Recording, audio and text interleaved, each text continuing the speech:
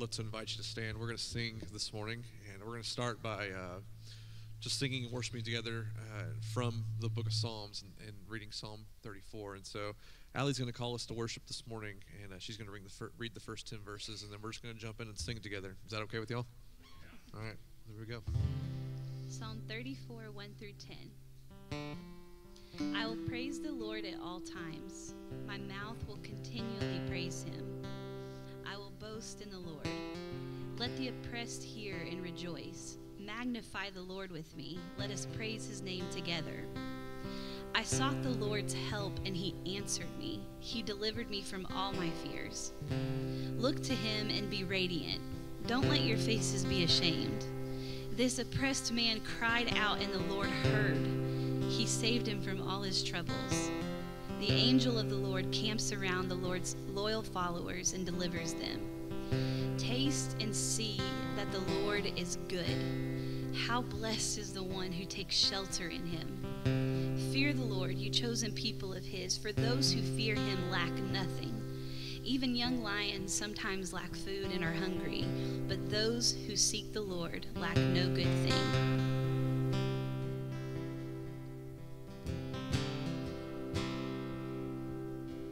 Sing, I sought the Lord. I sought the Lord, and he answered me and delivered me from every fear. Those who look on him are radiant, they'll never be ashamed, never be ashamed. This poor man cried, and the Lord heard me and saved me from my enemies.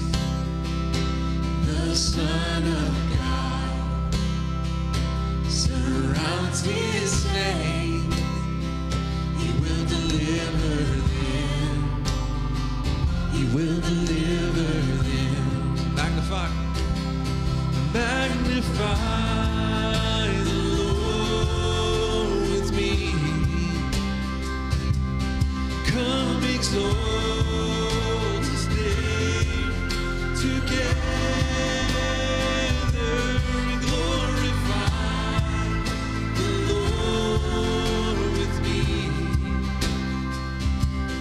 Come exalt his name forever. Oh, taste and see that the Lord is good. Oh, blessed is he who hides in him. And oh, fear the Lord. Oh, all you saints, he'll give you everything. He'll give you everything. Magnify the Lord with me. Come exalt his name together. Glorify the Lord with me.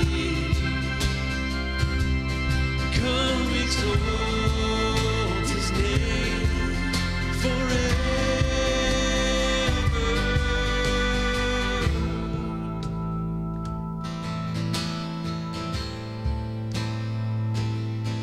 Let us bless the Lord every day and night, never-ending praise.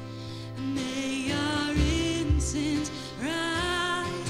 Let us bless the Lord every day and night, never-ending praise. May our incense rise.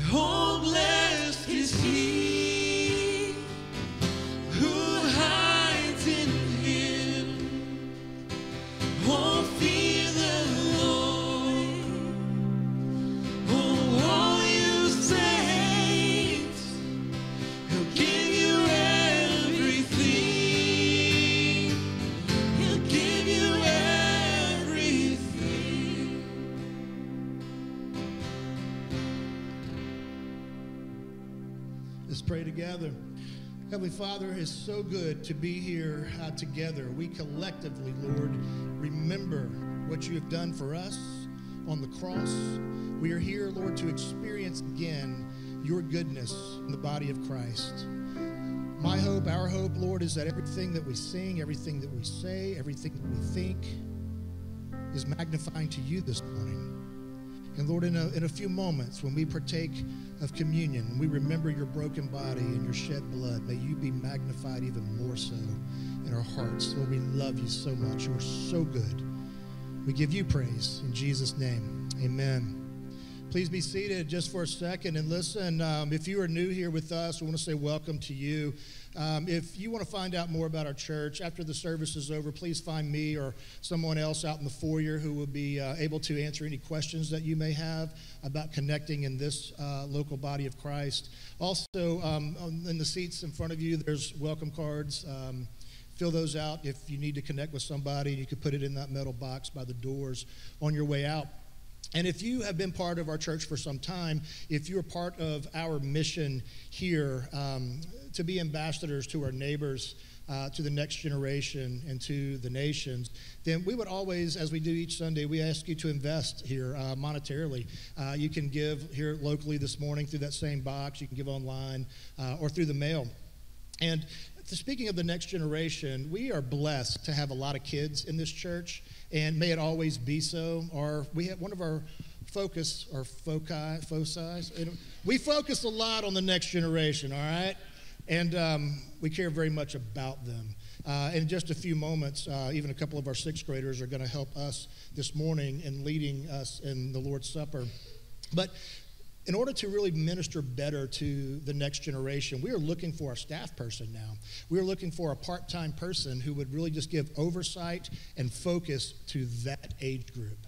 So there's a website right there. You found it. I encourage all of you to go to the website, look at that job description, and if you're on our newsletter, you saw that this week as well. If you know anybody that might be interested, might be the appropriate person for this, then have them go there. Show them where that is, and we'll see what the Lord has for us in the future, all right?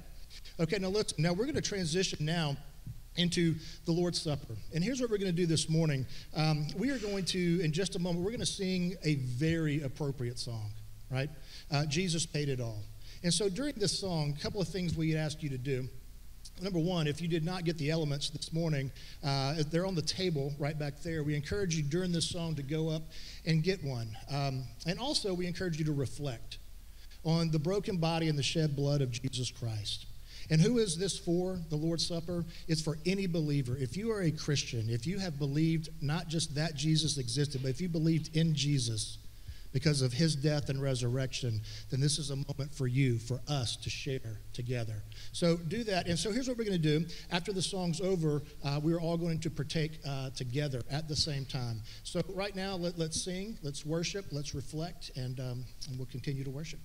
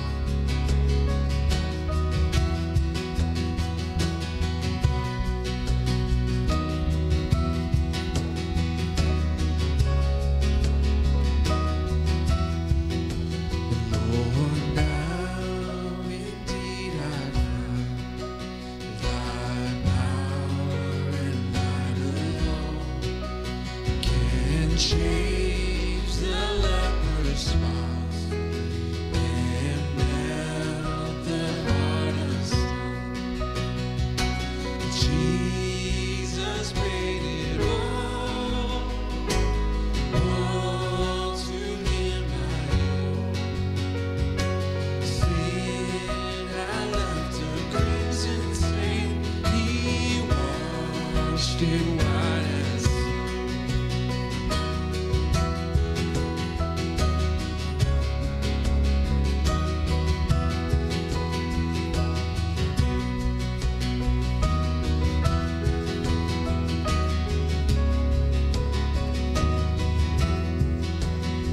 And when before the throne I stand incomplete, Jesus died my soul to save. My lips shall still repeat, Jesus paid it all to him I owe. Sin had left a crimson stain, he washed it white as snow. Sin had left. Sin had left a crimson stain, he washed it white as snow. He washed it white as snow. He washed it white as snow.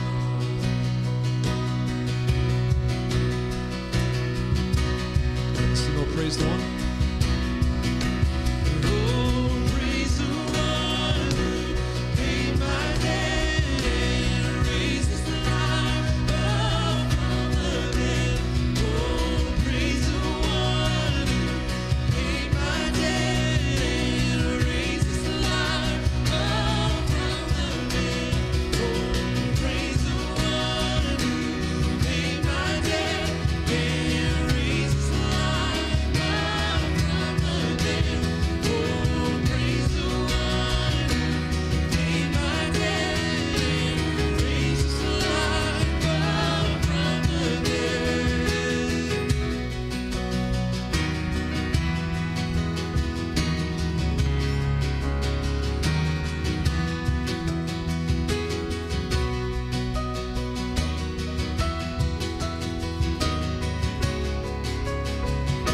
Sing, oh, praise.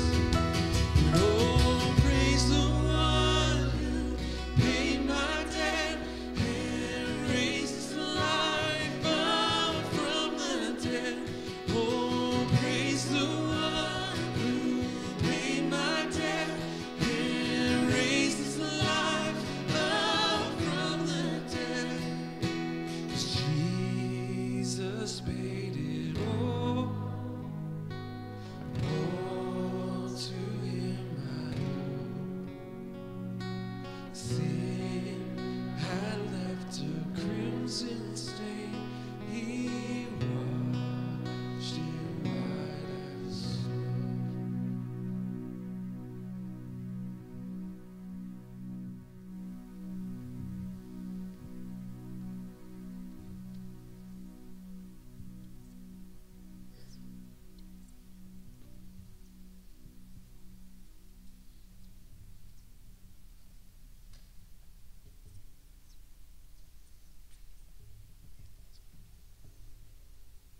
Matthew 26:26. While they were eating, Jesus took some bread, and after a blessing, he broke it and gave it to the disciples and said, "Take, eat, this is my body. Let us eat."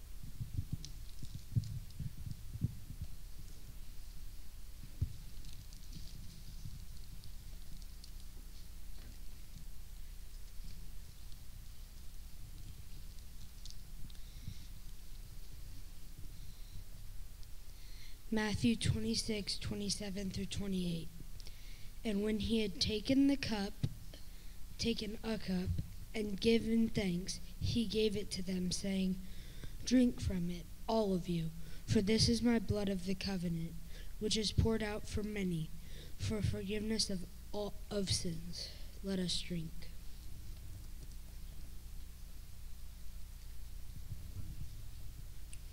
Amen. Thank you, Hannah. Thank you, Jude. Let's pray together.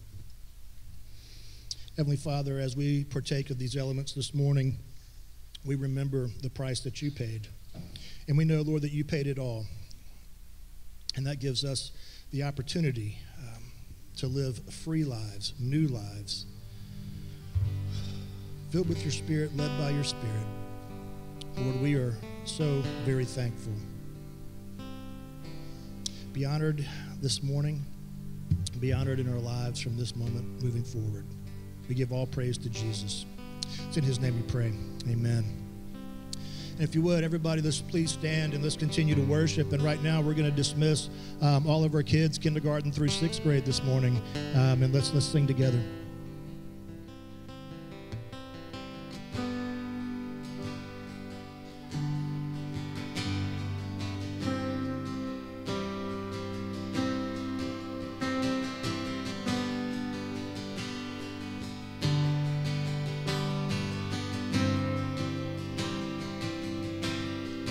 Christ is my firm foundation,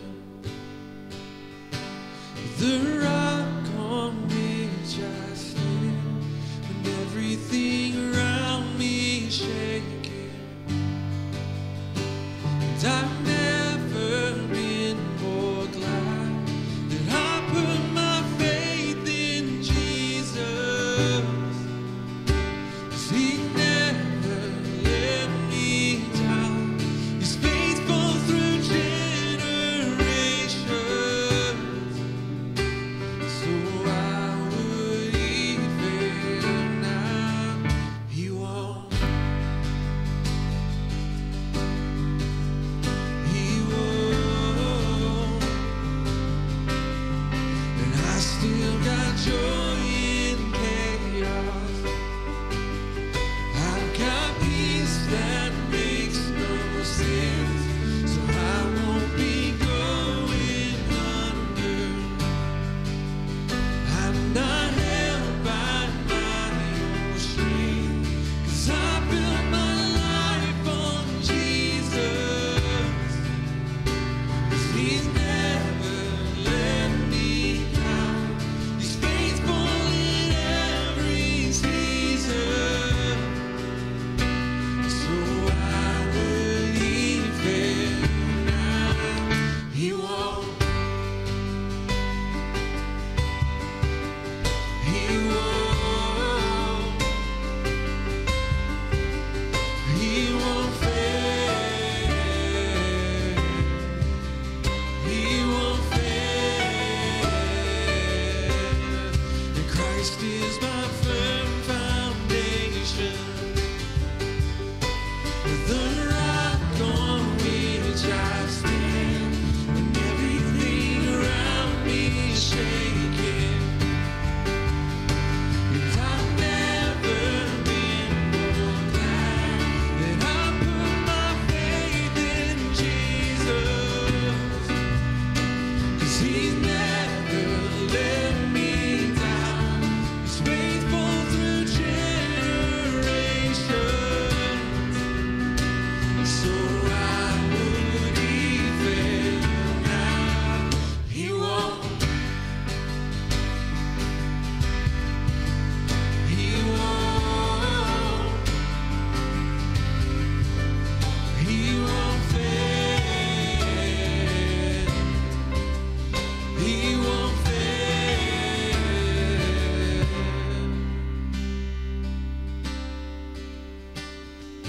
Rain came, wind blew, my house was built on you. I'm safe with you, and I'm gonna make it through. Rain came, wind blew, my house was built on you. I'm safe with you, and I'm gonna make it through. 'Cause I'm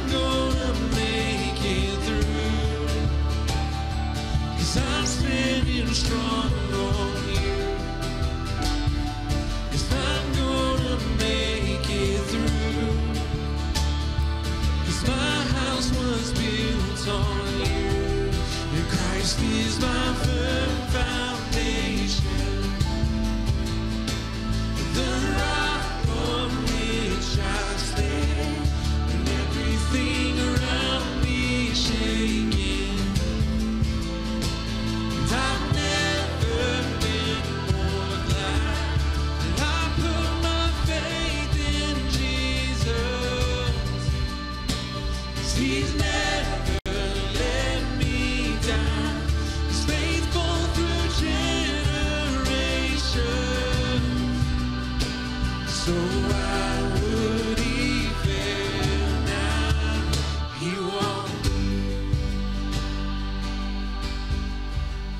He won't. He won't fail. He won't fail. He won't. Amen. Let's pray together.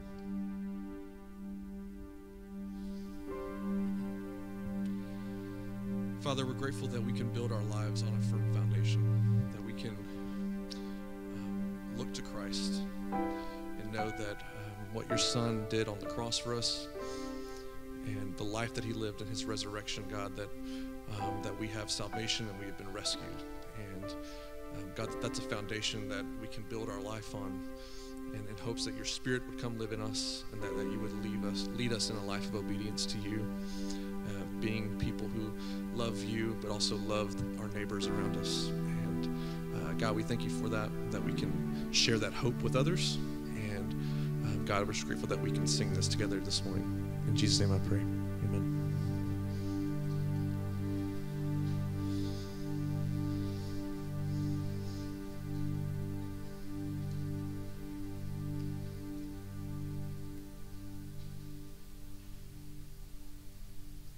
Thank you, worship team. And they're not in here now. The 56ers every now and then have a special breakfast time. They're watching us live stream in the other room. But thanks to Jude and Hannah, that was awesome for them leading us in the Lord's Supper. If you have a copy of God's Word, I encourage you to go ahead and open it to Colossians chapter 2. We're going to continue in that in just a moment.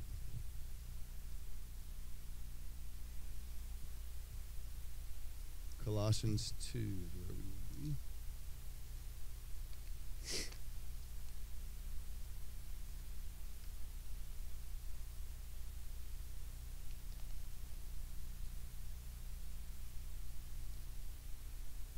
Well,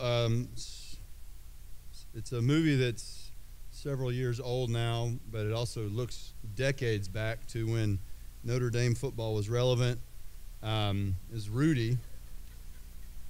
Sorry, I just like to say that. It was the movie Rudy.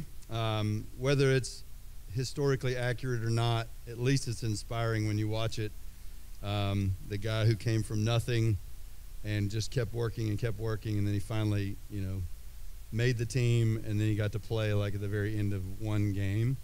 But the whole idea of that team and the work put in and all that, it's why that movie's great. But there's a scene right before that last game in the locker room with Coach Dan Devine, and these are his final words, particularly to the seniors, their final game of their final season, and he gives them these words to warn them and to remind them of who they are, trying to inspire them to victory. And so they gather around. It's minutes before they're going to leave the tunnel. And he said this: remember, no one, and I mean no one, comes into our house and pushes us around. It's pretty good, powerful words. He's trying to warn and remind them in order to inspire them to victory. Let no one come in our house and push us around. And that's what's going to ring throughout the passage today. In fact, it was in the passage last week, and I'll show you it's in the passage for next week. We're in the section, no one should come in and push us around. We need to be warned, though, that it's possible. But we also need to be inspired as to who we are and remember who we are, particularly because of Christ. We're going to look at Colossians 2, verses 8 through 15. If you're there, pick me up in verse 8. Colossians 2, this is Paul's letter to the church in Colossae. He writes it again, remember, from a prison cell. I would have been thinking about myself. Paul is writing to warn and inspire and encourage and remind the believers there and us today. Verse 8, see to it that no one takes you captive through philosophy and empty deception, according to the tradition of men, according to the elementary principles of the world, rather than according to Christ. For in him all the fullness of deity dwells in bodily form, and in him you have been made complete. And he is head over all rule and authority. And in him you were also circumcised with the circumcision made without hands, in the removal of the body of the flesh by the circumcision of Christ, having been buried with him in baptism, in which you were also raised up with him through faith in the working of God, who raised him from the dead. When you were dead in your transgressions and the uncircumcision of your flesh, he made you alive together with him, having forgiven us all our transgressions, having canceled out the certificate of debt consisting of decrees against us, which was hostile to us, and he has taken it out of the way, having nailed it to the cross. When he had disarmed the rulers and authorities, he made a public display of them, having triumphed over them through him. This is the word of the Lord. Well, I said that this is Paul, similar to Coach Divine. He's looking to warn and remind the Colossians and also us. Let no one come in and push you around. In fact, I want you to I want you to be so encouraged by how simple I'm going to point something out right here. It's simply looking at your English Bible and seeing a phrase again and again. Look at 2:4. This is Paul was already picking up on his concern. He doesn't know many of these folks, but he has a love for them and a commitment to them, and he wants them to know Christ, in whom are hidden all the treasures of wisdom and knowledge. He says in verse 4, I say this, why? So that no one will delude you. That means water down what you believe, spread you thin, move you off of what we just sang about, the firm foundation. I say this so that no one will delude you with persuasive argument. Verse 8, see to it that no one takes you captive through philosophy and empty deception. Drop down to 16. Therefore, no one is to act as your judge in regard to food or drink in respect to festival or new moon or Sabbath day. Drop down to 18. Let no one keep defrauding you of your prize by delighting in self-abasement and the worship of angels, on and on and on. It's a simple observation, but all of chapter 2 is why Paul is writing them. Epaphras, of whom and from whom Paul heard the report of the Colossians that they came to faith in Christ, and it was a robust faith, and they had a spilling out love for one another. That's why he says, I thank my God when I pray for you because of the faith you have in the Lord Jesus and the love that you have for all the saints. And then he says, in fact, I continue to pray that you'd be filled with the knowledge of his will and all wisdom and spiritual understanding. Why? So that you may walk in a manner worthy of him, please him in all respects, bearing spiritual fruit in every good work, and increasing in your knowledge of him, being strengthened by him, overflowing with gratitude, because he transferred you from the kingdom of darkness into the kingdom of his beloved Son, in whom we have redemption, the forgiveness of sin. Paul is animated, and he prays, and his prayers are animated. They're not generic, be with them. He thanks God for them, for their faith in Christ, or their love for one another, but he knows that could be dicey at times, particularly if the world's wisdom, if the world's philosophy, if the philosophy, which he actually says in 2:8, the philosophy that's being circulated and percolated in the Colossian church, this is within their house, that someone or several someones are hijacking the gospel. They're saying, that was great that you started with Jesus, but hey, now we've got kind of the inside track to some of the secret knowledge you could have, because then you'd really be getting in on life. But right now you lack. You don't have the fullness. You don't have the knowledge. They threw all this jargon around to sound like the spiritual insiders. And that's intriguing. It perks anyone's ears up. But I want you to hear first and foremost, this entire chapter, Paul is addressing that. This is why he's writing the letter. He's agitated. He's on guard for. He's on lookout for. He wants to shepherd them away from. He wants to alert them. He wants to remind them. And he wants to warn them. And so as we go through this passage, there's a lot in it. I mean, it is thick. But we've already rehearsed it by taking the Lord's Supper. We've already sung it. We've already prayed it. And if you've come to faith in Christ, what we're going to go through today is by way of reminder, so that we not be taken captive, but we become more captivated with the one who made us complete in himself. That he is enough for you.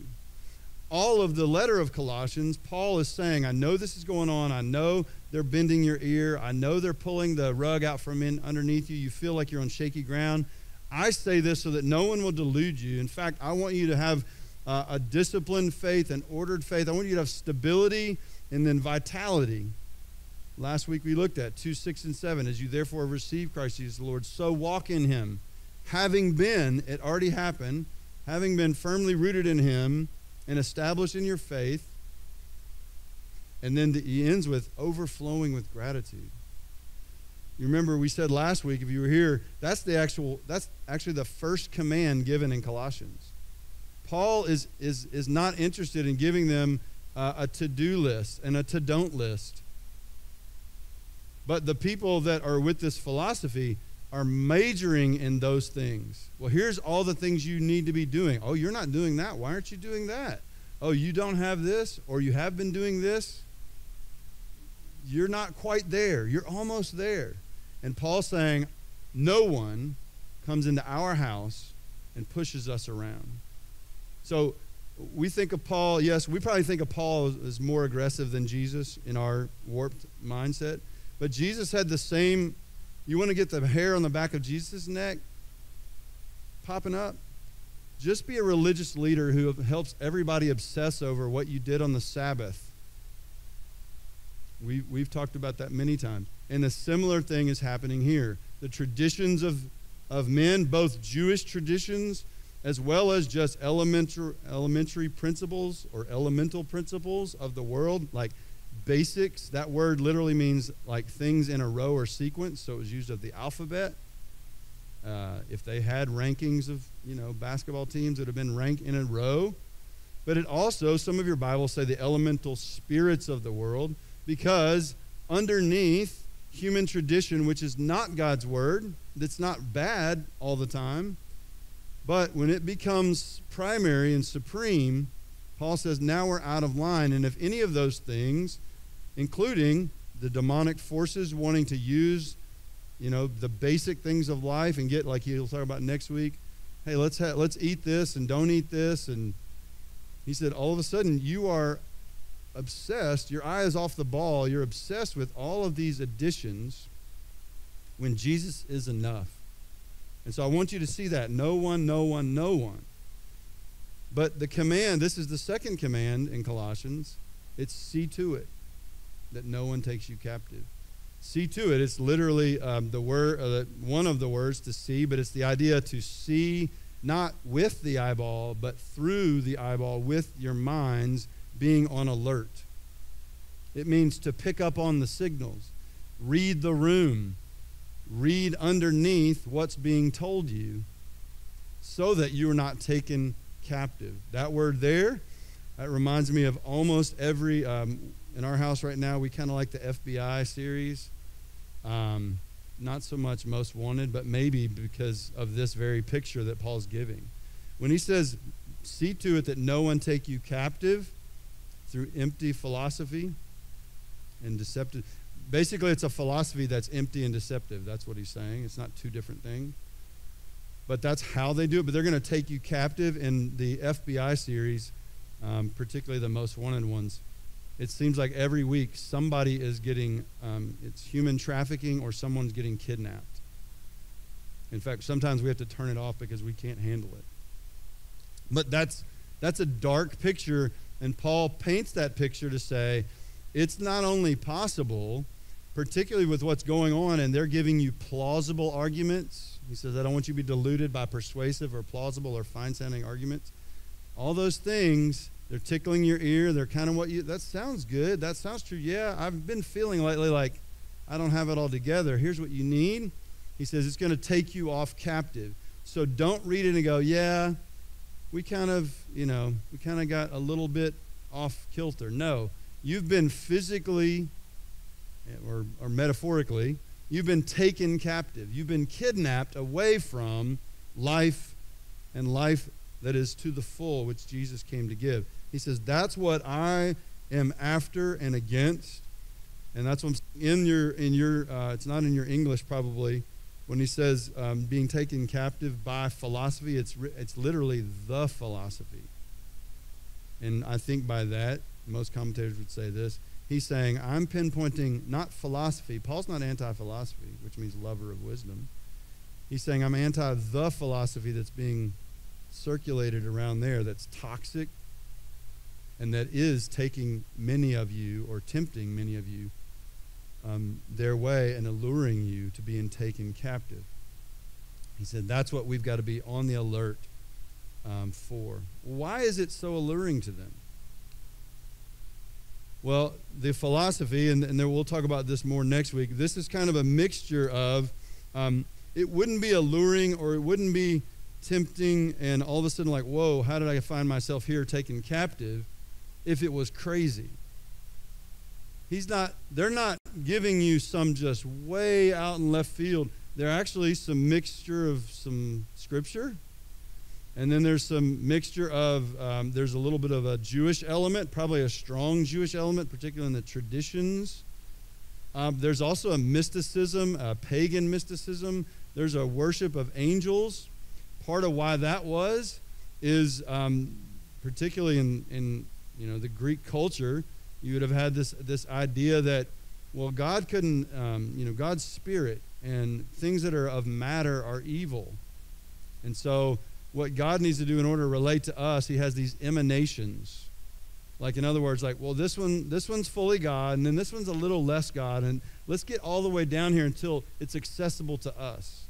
And so they would have put Jesus in that category. This is a mixture, again, this is a stew, if you will, of thoughts. Trying to answer, what does philosophy do? It's trying to raise and answer the essential questions of life, of existence, of meaning, of purpose, of identity. And so they're saying, as you try to find your place in the world and you try to find where Jesus' place is, several of this would have said, well, he wasn't God. He was one of the emanations. Or if he's God, he wasn't man. And you're going to see in just a moment, we'll see in just a moment, that's why Paul is very careful to say, in him all the fullness of deity dwells. So, before we get really lost there, come to our world. What are the empty philosophies of our day? There's a lot of empty philosophies. Some of us would say, yeah, that's right, all about the traditions of men and religious, do's and don'ts, and that's why I haven't been to church in a while or whatever. That's true. We can get off base there, but it also just works in our world. This idea that they're saying, well, you kind of lack enough religious I's dotted and T's crossed, but it also works in our world where you're told that, well, until you reach this status financially, socially, until you have this career path figured out, until you are able to sit, students, until you're able to sit at this table or hang out with these folks, your life's not enough. It's not just this current generation. It's all generations ask these three questions I'm saying this because this is why Paul knows we could easily be taken and allured into this captiveness because we're all asking these questions. Who am I? Where do I fit? And what difference can I make? If you're a parent, your children, your teenagers are asking those questions whether they know it or not. The hard part is we're still asking and trying to answer them ourselves, right? But we're also trying to help them answer them. And so much in our world today is empty philosophy with enough truth and or that sounds good or that sounds right, that where we can be taken captive. See also, how many genders do we have? Sexual orientation questions. And I'm not mocking them. The reason why those things are so alive is because the question of who am I and where do I fit is so never ending in us. And for them back in their day, they had empty philosophies that that's right, you're not enough in this. You lack this. If you only had this, if you only knew this secret stuff. And Paul's saying, see to it that no one comes in our house and pushes us around. See that no one comes into our house and takes you away captive. Because what you'll find eventually is it's an empty deception. Yes, it sounded true. For example, some of the ways we'll mix in spiritual things into that whole identity stuff that's a waged war in our culture is, well, God's only loving. So God doesn't really have standard. I mean, he's just loving. And if God were really loving, then he wouldn't even hold anyone to this kind of standard. That sounds true because God is loving. God is love. And yet it's a hijacking of that and an elevating of that without holding intention that he's also holy and just, yes, merciful and compassionate and wrathful. One time I had a friend that was like, hey, why do we sing all these songs about, celebrating and joy? We don't ever sing a song about God's wrath. He's like, he's just fully wrathful too. I'm like, yeah, I don't think that would sell on the charts very well. But that even shows if we only think of God as compassionate and gracious, which we should always think of him that way, and only loving, but by that what we mean is he lets me do what I want. He lets me live how I live. Then we don't have a complete picture of God. And we can easily be hijacked. We can easily be kidnapped into that because that feels good. That gets me toward maybe I can be acceptable. And so as we struggle in our own culture, it's not just teenagers, it's not just your children, it's you and me in our world. You're middle-aged or you're at the end of life still asking or still feeling this. And I just want to give you this statement, and what would you fill in? I am not blank enough. I'm not blank enough. I'm not athletic enough. I'm not smart enough. I'm not sought after enough. I'm not pretty enough. I'm not competent enough. I'm not noticed enough. I'm not wanted enough. I'm not righteous enough. How could God have anything to do with me? I'm not clean enough. I'm not put together enough. Why can't I be more like them?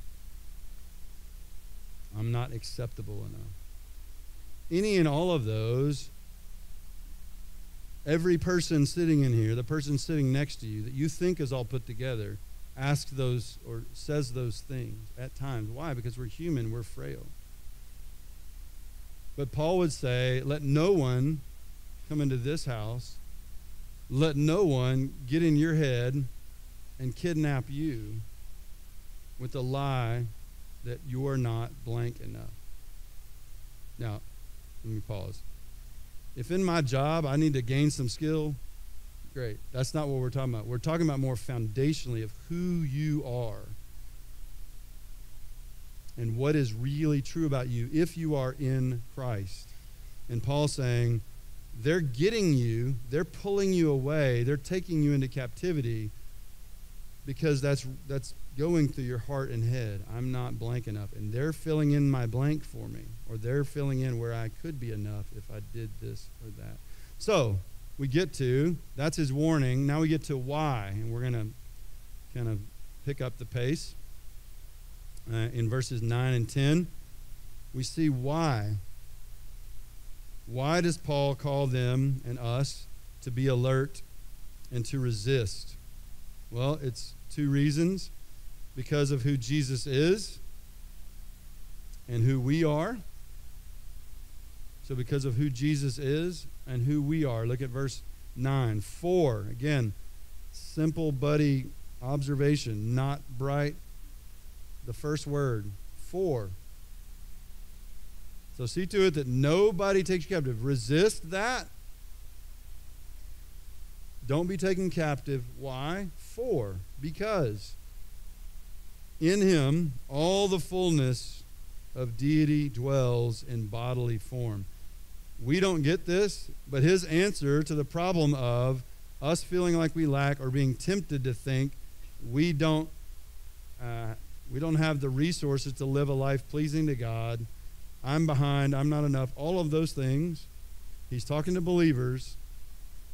He says the reason why you and I can resist is because of who Jesus is. Who is he? He's God.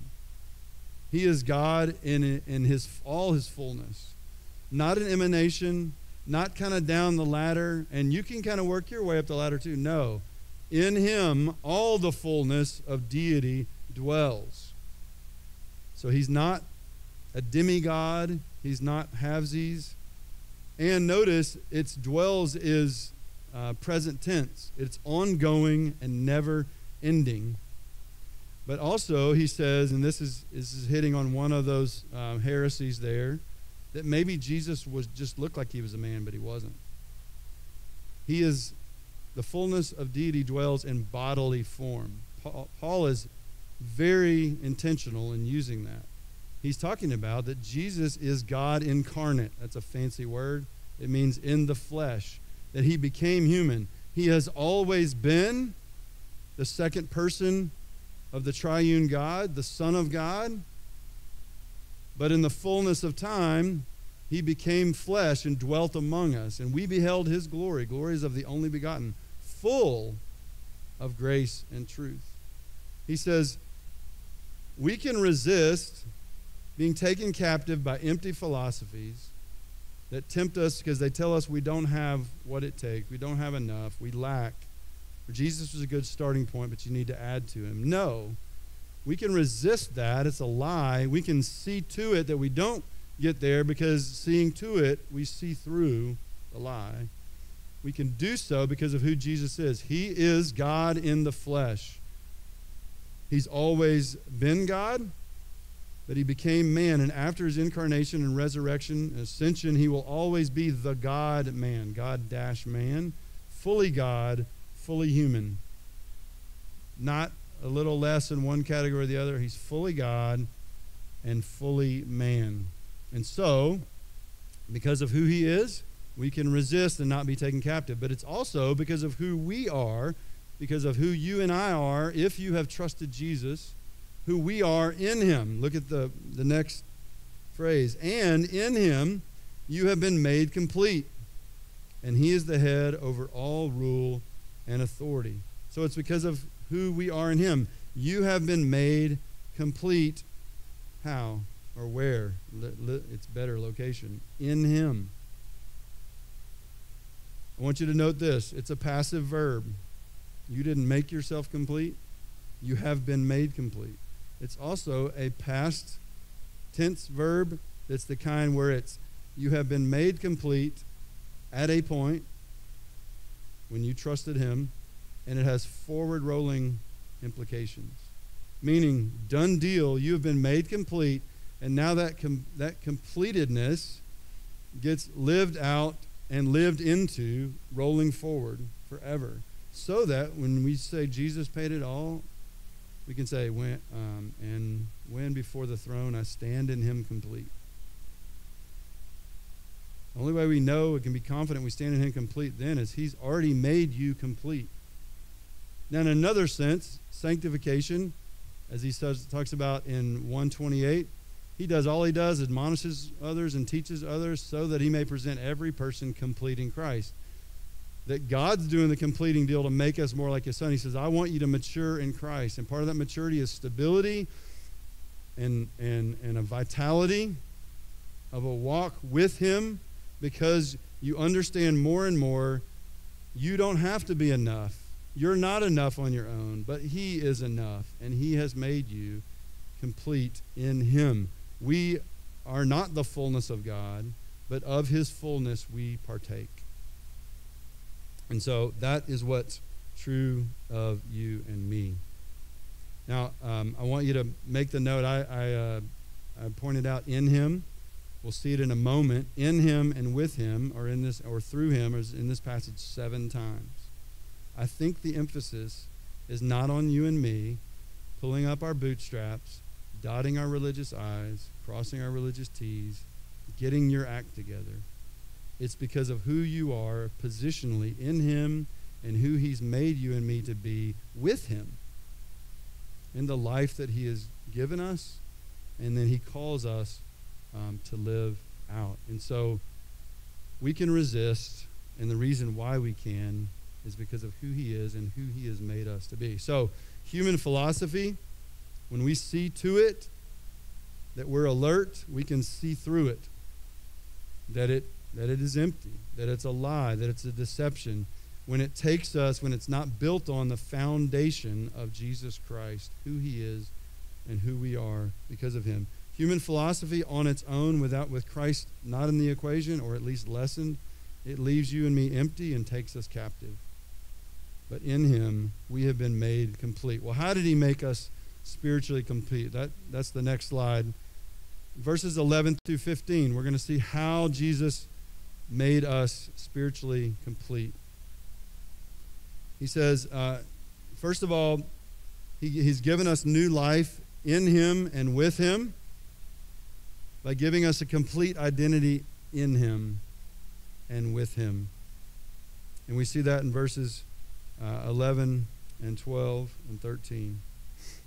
And in him you were also circumcised with the circumcision made without hands, in the removal of the body of flesh by the circumcision of Christ. So when he says that, we've been given spiritual circumcision. Circumcision really fast. What Paul would say is some of what they were camping on in Colossae, which is also in other New Testament churches. The Jewish faction is really wanting you to kind of go through the Jewish hoops before you can really be part. And circumcision was the sign of the Abrahamic covenant. I want you to note this. Abraham was circumcised well after he believed. That's just an important thing to point out. And circumcision for them, it means literally a cutting off of the flesh. It's cutting off of a particular part of the flesh that was a sign of that Abrahamic covenant God made with Abraham, that he would bless him and make him a blessing to all the nations. And so the nation of Israel, coming from Abraham's family, all males were to be circumcised as an outward sign of an inward commitment of the family to be God's people and to obey him. But he says, we've been given something better. Because ultimately, even in the Old Testament, there were passages like in Deuteronomy 10, where God tells them, circumcise your hearts. Therefore, do not be stiff-necked any longer, for the Lord your God is the God of gods, Lord of lords, the great God, mighty and awesome, shows no partiality, accepts no bribes. And then in Deuteronomy 30, the Lord your God will circumcise your heart. So he tells them to do it, and then he's like, but I'm really going to have to do it. Because what I'm talking about here is you getting a new heart. He says, the Lord your God will circumcise your hearts and the hearts of your descendants, so that you may love him with all your heart, with all your soul, and live. The Lord your God will put all these curses on your enemies who hate and persecute you. And so what God has always been after through that outward physical sign is I want you to be my people, circumcised in heart. And he ultimately knew that we would fail and that the law would not get us there. And so a new covenant that we celebrated, as Jude said, the new covenant in my blood, through that, now we belong to him and we've been circumcised in heart. That's what it means, the circumcision of Christ. When he took our sin on himself and died, taking our sin on himself as your place taker and mine, he was cut off from God so that we could be cut off unto God, so that we could be circumcised to God. Elsewhere it says we've been given a heart instead of stone, of flesh. We've been given a new heart, a new disposition. We are a new creation in Christ. The old is gone, the new has come. The old sinful nature still lags and drags us around, but we have a new identity in Christ because we have been circumcised with him. The next thing he mentions is something that we also have a picture in around here, having been buried with him in baptism. Now here he's talking about being baptized in the Holy Spirit. So again, spiritual baptism. not water, but the water baptism is a picture of that. He says that we have been, when Christ died, we died with him, in which you also, having been buried with him in baptism. Again, baptism means identification. So he's given us a new identity in him. When he died, somehow we died with him. When he was raised, we were raised with him. These are spiritual realities of your new identity. You want to know who you are? If you are in Jesus Christ, you are in Christ and you are with Christ, and it was none of your doing, and therefore there's nothing you can do to make it an undoing. And he says, you've been buried with him in his death, and you've also been raised with him through faith in the working of God who raised him from the dead. What's the point? We receive that identity as we believe the working of God. It's faith. It's not outward circumcision. It's not going under waters. They only picture what has already happened inside spiritually for a person. That's why we say, buried with Christ in the likeness of his death, raised to walk in newness of life. It's only a picture of a spiritual reality. He's already won and he's already given, and it's been the working of God. One other thing I don't have time to go on, maybe we'll go through next week. I'd love to encourage you to, even just in a skimming reading of Colossians this week, see how many verbs in Colossians are the working of God, not us. We think, I need to get my act together. I better do all these commands. There are some commands in here, but they're very minute compared to all that God has done so that we might walk in this newness of life, in this new identity, so we'd have stability and vitality and gratitude overflowing. And then he says, when you were dead in your transgressions and the uncircumcision of your flesh, he made you alive together with him, having forgiven us all our transgressions. So that last part of our new identity is that not only were we buried with him and raised with him, he made us alive. You were dead. If you're sick, you need a doctor. If you're dead, you need a Savior. He made us alive together with him. That is all the work of God. I didn't give a pinky up to help. You were a corpse. Put a toe tag on you. That's who you were. That's what he says. When you were dead in your transgression, that's part of your story. But he says now, when you were there, God did a work and made you alive together with him. The next reality of being complete in him is that he gives us new life. He makes us alive together with him through complete forgiveness. The next phrase, having forgiven us all our transgressions. Underline the word all. The ones before you came to Christ, the ones you did this morning, and the ones that you will commit. And transgression means not so like, oh, I didn't even realize that was a sin. It was like, I see the boundary and I step over the boundary. And he has forgiven all of our transgressions, and he has canceled out the debt, the certificate of debt consisting of decrees against us. What this is if you owed somebody money, the word literally is like a handwritten note. That's what the Greek says here. It's like a handwritten note that you would have written, and you had to do it in your own hand to say, I own that I owe you, Mason, for that HVAC unit. Now I got to write that out in handwritten, and then when I don't come good on that, paying you, then I get thrown in the slammer, and they would have put your handwritten note above your cell block. Okay? What does that remind us of? In the Gospels, when Jesus is put on the cross, they put a note. It's a little more, solid than handwritten, above his cross. And remember, the Jews are upset. Like, don't call him the King of the Jews. Just say he said he was. What were they doing? The crucifixion, anybody crucified, it was a humiliating, shameful thing, basically to keep Rome's thumb over everybody and say, see, if you do something out of line, you're going there too. But they made them carry their cross to identify and say, I am the criminal. Jesus didn't carry his cross the whole way, by the way. And when you got there, often they'd say, here's their debt they owed. Here's the crime they committed. He says he canceled out the certificate of debt. And literally back then they would have had paper like papyrus, where often he says that he consisting of decrees against us which was hostile, and he has taken it out of the way and nailed it to the cross. It means like to wipe it away. They would have had papyrus back then, and even the inks and stuff would have not been as permanent. It's not a Sharpie. And they could have wiped it off, or sometimes they use wax, and you can wipe that wax slate, and it's as if it was never there. The good news of the gospel is no matter how awful you are, no matter how criminal in your intentions, no matter how vicious and backbiting you are, no matter how arrogant and shaking your fist at God you are, no matter how self-righteous you are, he's wiped it away.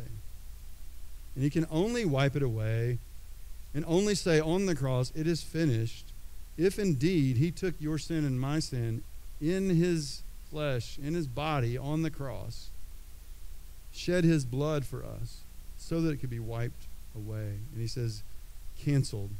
In fact, in their culture, they would have put a big X over that certificate of debt to say it's paid, it's done.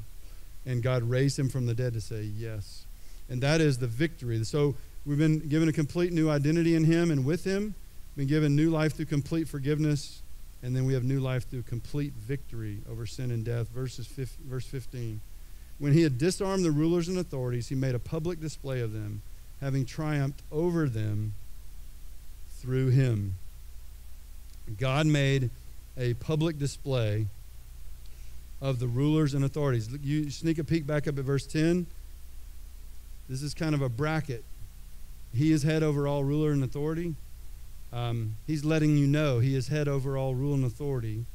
When they thought they had shamed him and put him to a shameful death and humiliating death, actually it became a source of life for us, because it's a victory over sin, death, and Satan that he has won. That's why when we sing, "Oh, for 1,000 tongues to sing," we can sing, he breaks the power of canceled sin, because it's already been paid. It's already been wiped away. And so we're not trying to be inspired to victory, but we live life in him and with him from the victory he's already secured. Now, Paul gives a really good word picture here. He talks about that he disarms them. It's basically literally stripping them away, both the earthly authorities at the time, but particularly those behind them, Satan and his demons. He strips away their power. They're powerless. And he makes a public spectacle of them in the cross. And he gives a picture here of a Roman triumph. Two things. The gospel means good news, but did you know what it really has the picture of is the good news of an announcement of a victory won in a foreign land of our enemies. And you come and euangelion, or you give an euangelion, a good news of the enemy's been defeated. We are now secure and free, and we can live with confidence and joy and not afraid and tremoring or taken captive. And we definitely don't need to go live in the enemy territory. But he gives a picture of a Roman triumph where the general would come back and he would actually cart back with him the conquered king, oftentimes in very humiliating, oftentimes stripped naked, oftentimes in chains, not only him, but his whole family and all his dignitaries and his army. And I'm not going to read it, but there was one that I read this week, Plutarch did, where he talked about, he just said it was a massive, massive procession. It was 3 days long, and the conquered king didn't even get to show up until the third day. They were dragging off all the booty, all the spoils of war. They were bringing all the the gold trinkets and all these wagons. I mean, they put on a parade. But it's when they dragged the conquered king in that they also had many of their weapons, spears, and they also defensive things, shields, and loosely put them together so that as they came through the town, it clanged. It made all the noise to say, look at this, and then look at this guy we conquered. How pathetic and impotent is he, and how victorious are we? Now, most of us don't walk through our Christian life like that. But Paul would say, let no one come into our house and deceive us and draw us off sides, and particularly let no one push us around, because we are not ones who've got to be inspired to victory, but we have been ones that just simply need to be reminded of all we have in Christ, that he's made you and me complete, and that he is enough for whatever your needs are. And you are in him and been made alive together with him.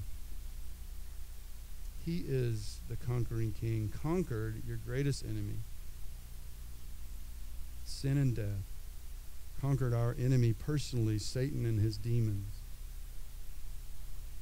so that we might be part of his victory parade. Paul says it in 2 Corinthians, that he always leads us in his triumph. The Christian life is a triumphal procession following our leader, Jesus Christ. Romans 8. I'm going to ask the worship team to come up. I'm going to read Romans 8, and we're going to sing, and we'll be out of here. If I can find Romans 8 in my notes here. There we go.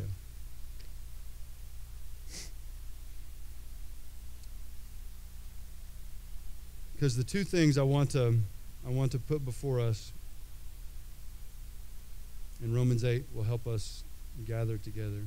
First of all, as Paul commands, see to it so that you and I might see through whatever it is where you feel like you have lack, you don't have what you need. You have all you need in Jesus Christ.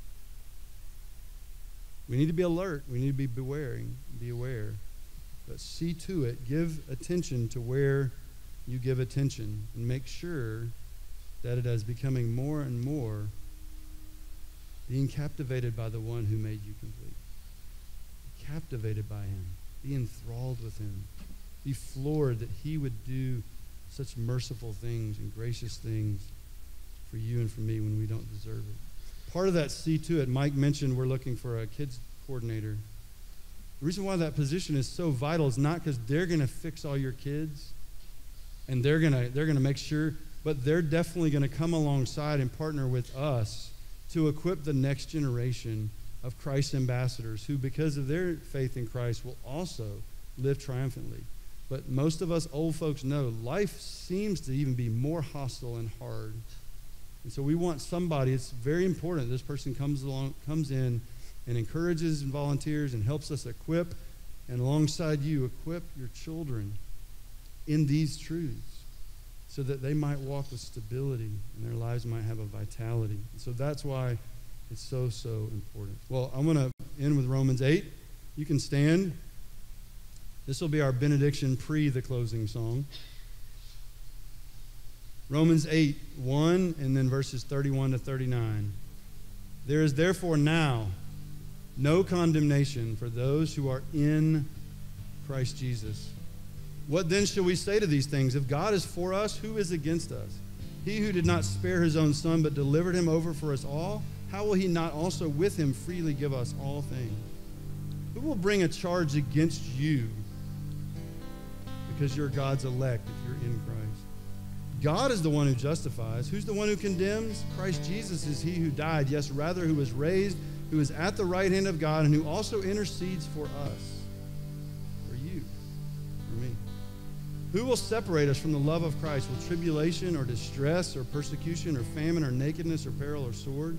Just as it is written, for your sake we are being put to death all day long. We are considered as sheep to be slaughtered. But in all these things we overwhelmingly conquer through him who loved us. For I am convinced that neither death nor life, nor angels nor principalities, nor things present nor things to come, nor powers, nor height nor depth, nor any other created thing will be able to separate us from the love of God which is in Christ Jesus. Let's sing of that firm foundation and walk out of here with our footing firmed up, not in ourselves, but in the one who made you and me complete, because he is completely and fully God.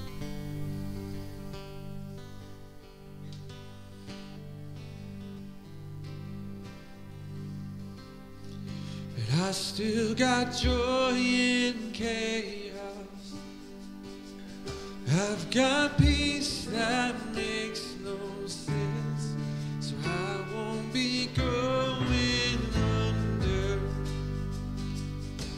I'm not held by my own strength, 'cause I built my life on Jesus. 'Cause he never let me down. He's faithful in every season. So why would he fail now? He won't. He won't. He won't fail. He won't fail. Christ is my firm foundation, the rock on which I stand. When everything around me is shaking, and I've never been more glad that I put my faith in Jesus. 'Cause he never let me down. He's faithful through generations. So why would he fail now? He won't. He won't. He won't fail. He won't fail.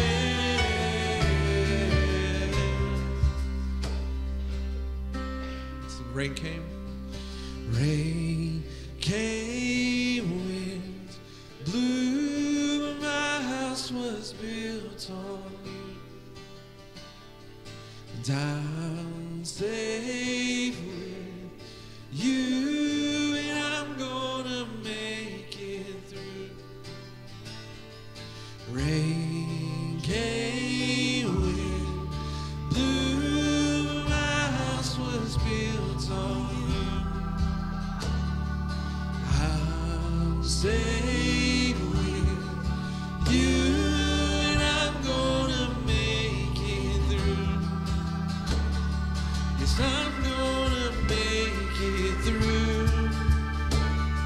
'Cause I'm standing strong on you. Yes, I'm gonna make it through. 'Cause my house was built on you. Christ is my firm foundation, the rock on which I stand. When everything around me is shaking, and I've never been more glad that I put my faith in Jesus. 'Cause he never let me down. He's faithful through generations. So why would he fail now? He won't. He won't. He won't fail. He won't fail. He won't. Y'all have a great week. God bless.